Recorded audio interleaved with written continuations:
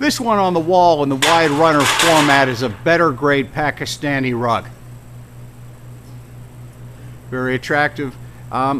It's got that Ziegler sort of feel, the off-white background, the simple, very simple designs.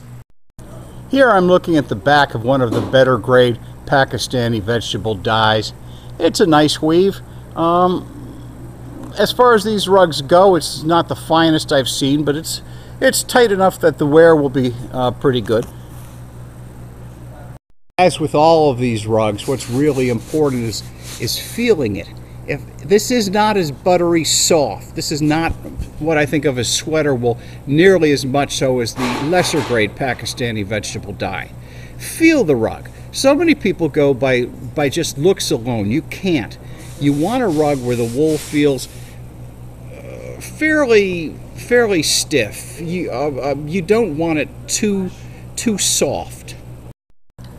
One of the reasons why the wool in these better grade Pakistani vegetable dyes feels a little stiffer, almost like the Afghan Ghazni wool, is that this rug, the wool in these comes primarily from Syria and Iraq.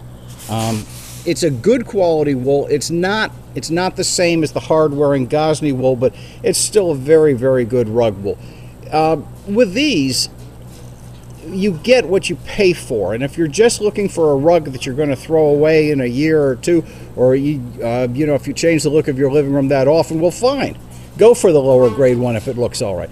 If you want something that's going to hold up, the biggest difference besides the weave is the quality of the wool in these, and the better quality has absolutely better quality wool.